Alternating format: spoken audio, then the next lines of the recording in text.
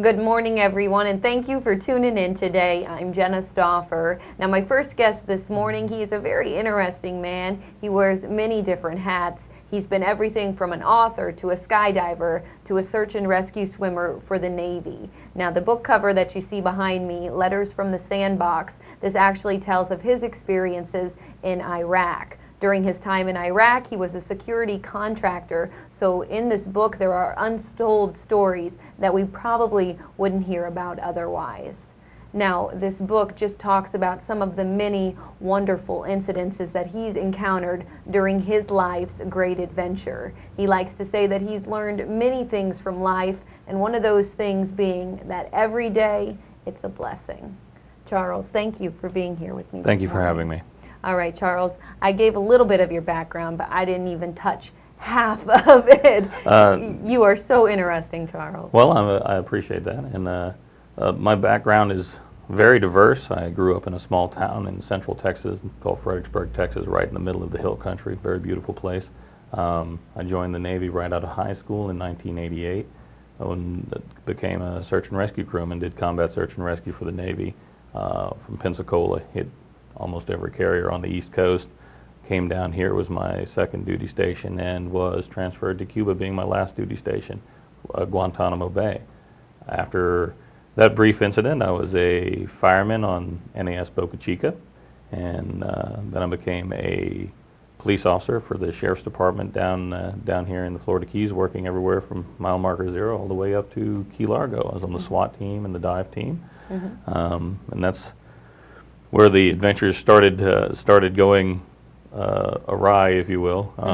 After that, I went over and worked with companies called Blackwater and SOC as a security contractor in places like stateside here was during Hurricane Katrina and Rita. So during that stint, I did everything: Louisiana, Mississippi, Alabama, and wherever the damage was, that's where they sent us. And that was the break from Iraq, because I went to Iraq in 2003, as I stated, and came back and worked for them, and did private security work. One of the main contracts that we worked on was called the CEA contract, which was confiscated enemy ammunition. And our main job in life was to go from base to base and clear out used or old ammo. And it didn't have to be used, it could be brand new. And it was anything from bullets to bombs to landmines. You name it, we probably blew it up. And we'd stack it in 110-ton pallets and light it off at about 3 o'clock every day. In 2006, October 11th, October 11th at 11:11 a.m. was the life-changing event for me. I hit an IED about that big, and it went through the bottom of the truck, removing the lower part of my leg, compound fib fracture. Came back and had to do some recouping on figuring out how I was going to adjust to that. It was a different scenario. There was a whole lot of doubt.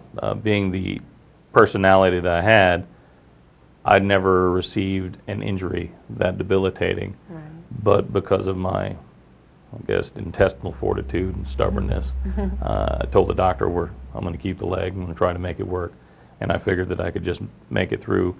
The doctor, of course, being who he was, is a specialist on traumatic injuries and amputations.